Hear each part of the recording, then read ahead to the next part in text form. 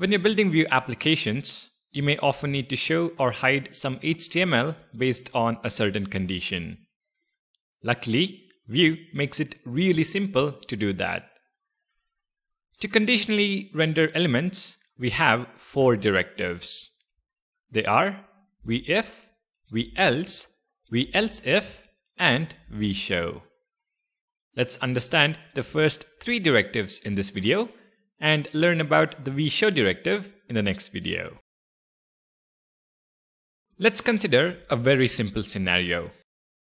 Given a variable, we need to display if it is 0 or a positive number or a negative number or not a number. Let's begin by adding a new data property, num, and set it to 0. First, let's check if the number is 0 or not. So in the template, h2 tag, and the text is the number is 0. To conditionally render this element, we use the vif directive. So on the h2 tag, vif. This directive accepts a JavaScript expression that evaluates to either true or false and will render the element only if the JavaScript expression evaluates to a truthy value. For this element, the expression is num is equal to 0. What we are basically informing Vue is to render this h2 element if the condition num is equal to 0 is true. Since the expression does evaluate to true, you can see that the h2 element is rendered in the browser. If I change the number to 5, the expression evaluates to false and the element is not rendered in the browser. Now let's improve on this. So instead of displaying nothing, let's display that the number is not 0. For that, we need to make use of the velse directive. So right after the first h2 tag, I'm going to add another h2 tag, and the text is the number is not 0. And on this element, we add the velse directive. Now make sure the velse element is right after the vif element, otherwise this will not work. So if we save the file and take a look at the browser, you can see the text, the number is not 0. So we are conditionally rendering our HTML elements based on a data property. If the number is 0, we display the first element, else we display the second element. Now when you have just an either or condition, the vif and velse directives are sufficient. But if you have more number of conditions, then you have to make use of the velsif directive as well. Let's add a few more conditional HTML elements. Let's display if the number is 0 or negative or positive or not a number.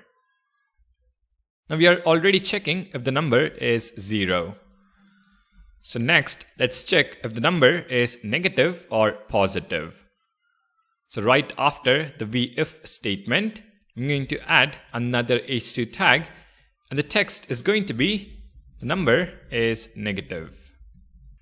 On the h2 element, we add the velsif directive.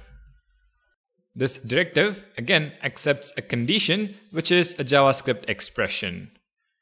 The expression is num is less than 0.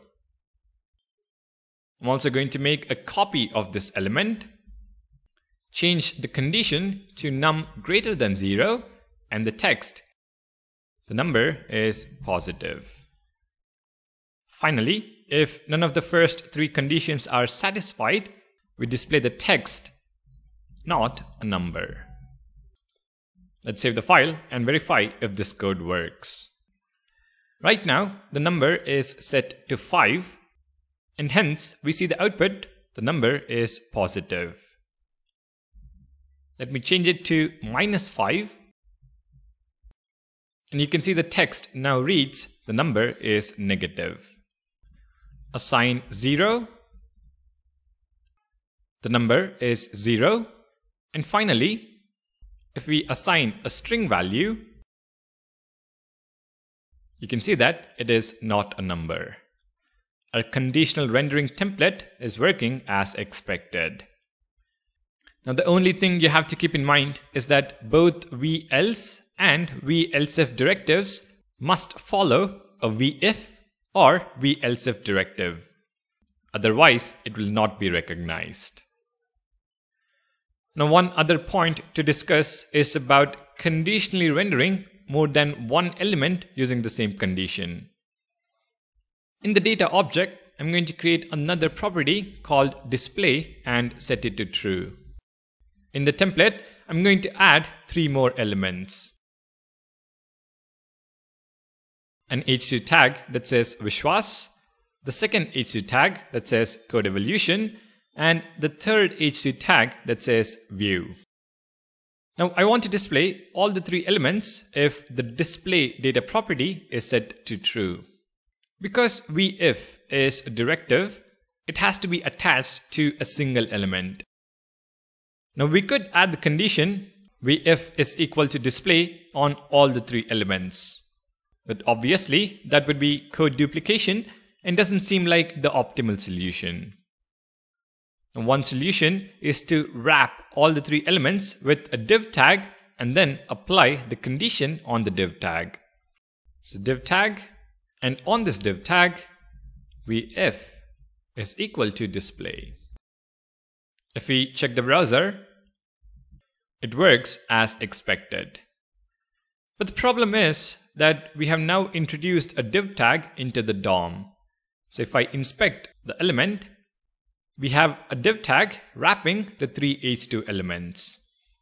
Now this could potentially cause a problem in your layout based on the CSS you might have. So to handle this scenario, Vue provides a template tag which serves as an invisible wrapper. So back in VS Code, change the div tag to template, and if we now take a look at the browser, the output remains the same. But now we don't have the additional div tag in the DOM. Alright, that is about the VEif, VElse, VElseIf directives, and also the template tag for conditional rendering in Vue. Thank you guys for watching. Don't forget to subscribe. I'll see you guys in the next one.